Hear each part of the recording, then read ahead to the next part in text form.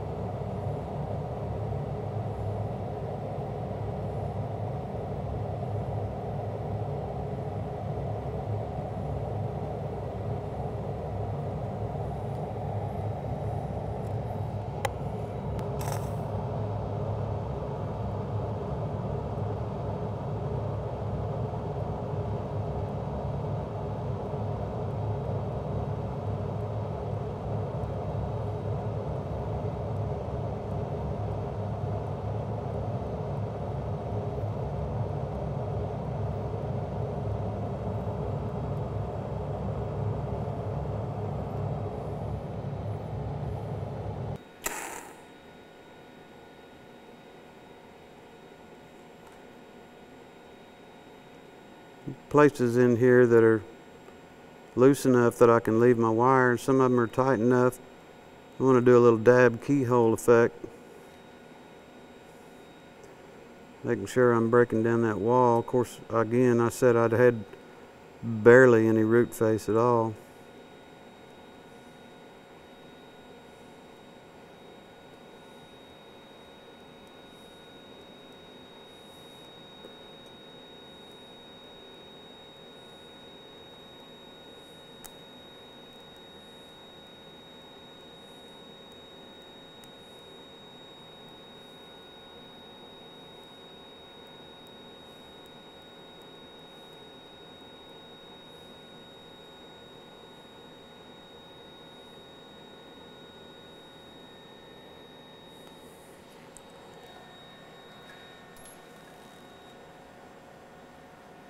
I'm gonna let this cool off for a while.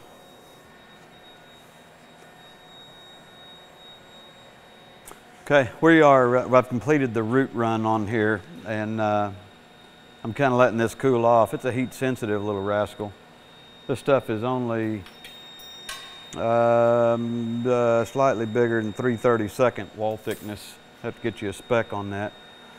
Anyway, we're getting ready to run on the cap here. Probably gonna run a, probably gonna do a 3/32 wire, we'll see. May switch to a 1/16. Again, I don't want to overheat anything. Don't want to restructure this root in here, so I'm gonna let this cool off. I can tell it's pretty hot. And I want to run a little bit of root here to kind of show you what's going on with it. But again, it's a heat sensitive little rascal, so I'm gonna let it cool off just a little bit longer. We'll come back and do a cap run.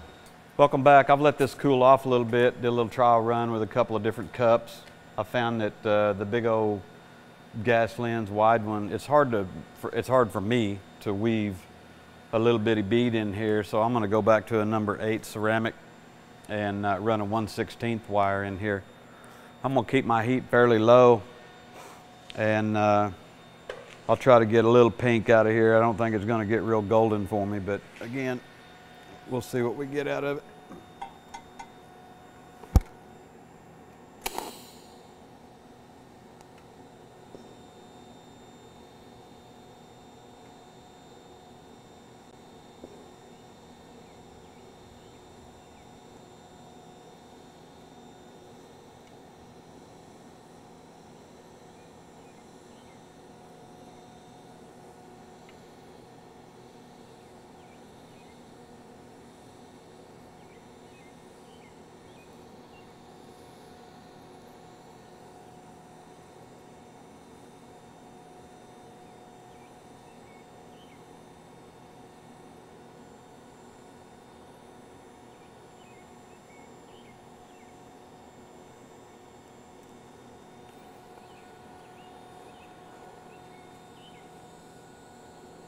Feel like I'm going cross-eyed in this lens.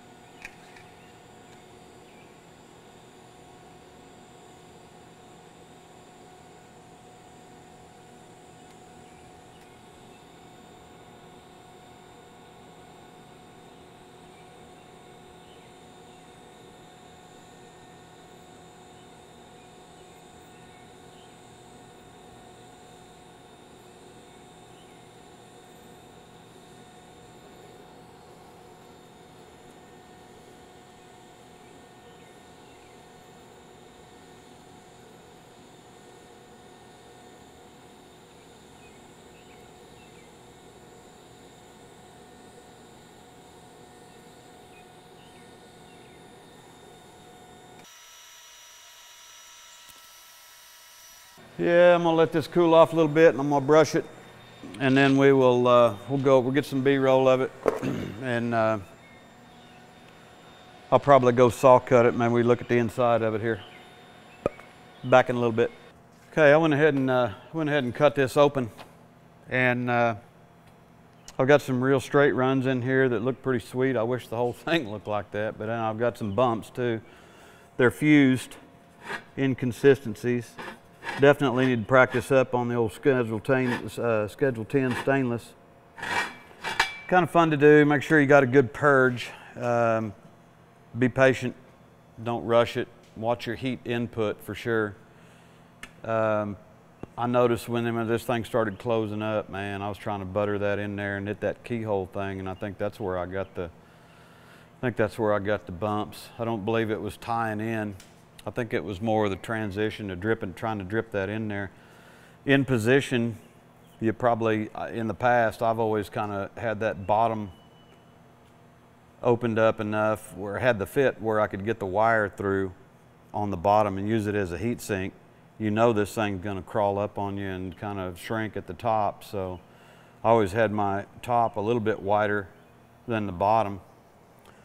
It's different when we're trying to film for the camera. We got to stay kind of up in this top third here so that we can get the camera on it and everything. So again, Schedule 10 stainless, had a good purge going.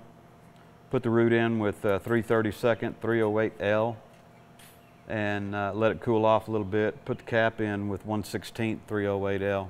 Hey, big shout out to Huntingdon Fusion on their purge equipment, this Purge Elite. That's a fine product. It's quick. Run this up in there. Again, very fine product. I appreciate that. That's going to help us out a bunch here at the college for training on stainless tubes. Appreciate you watching. Please subscribe to the videos. Bob Moffett with Weld.com. Thank you.